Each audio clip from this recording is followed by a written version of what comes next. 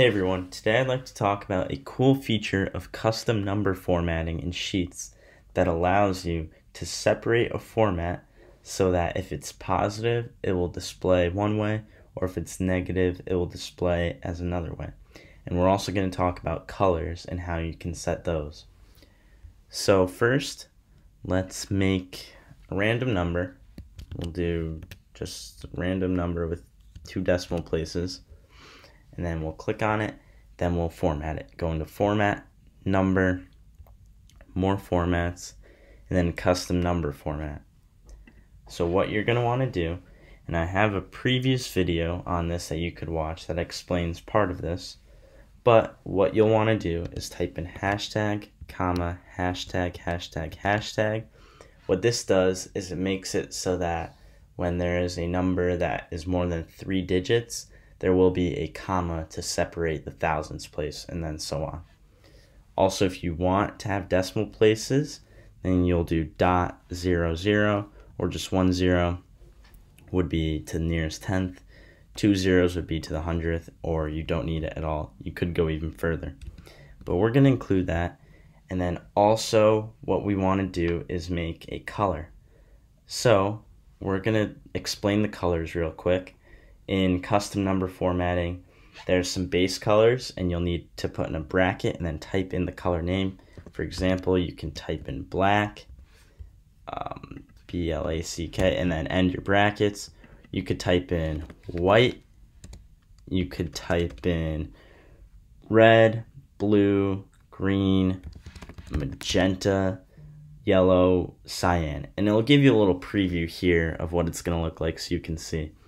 There are 56 different colors you could format in here. The 8, which I just mentioned, are the only ones where you can type in the name of the color, and they also go in order. So for example, magenta is, I believe, color 6. No, that's yellow. Color 7. So the first 8 are those colors I just listed, and then the rest keep going. So color 9 is like a reddish brown, and there's 56 of them. For the sake of this, we're going to use color 10 because I like this green better than the standard green they would give you. And then what we also want to do is add a little plus in front of it. I use this in my stock watch list spreadsheet so that you can see the change of a stock, and it'll display as plus whatever it is in green. Now, what you want to do is make it so that if the result is negative, it will display the same way, but with a negative sign instead of positive and in red instead of green. So you're going to put a semicolon to separate it, and then you'll see that the negative option pops up and you'll start entering. So you'll just do the same thing but with a negative, and then hashtag, comma, hashtag, hashtag, hashtag, .00, and then in brackets, we're just going to type the word red, R-E-D, because I like the standard red they give you. End your bracket, and then hit apply.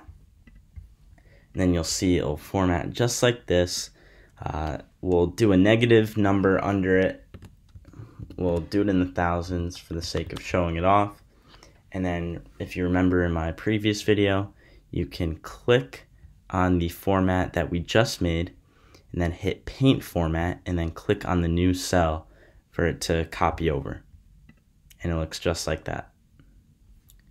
So there you have it. That's the simple way to explain how you can create differences between positive or negative results in your custom number formatting, as well as adding colors to it. You can play around with it and do whatever you'd like with it. I hope you learned something today. If you did, please give a like, and then comment if you have any questions or any other things you would like to learn in terms of Sheets. And as always, please subscribe. Thank you.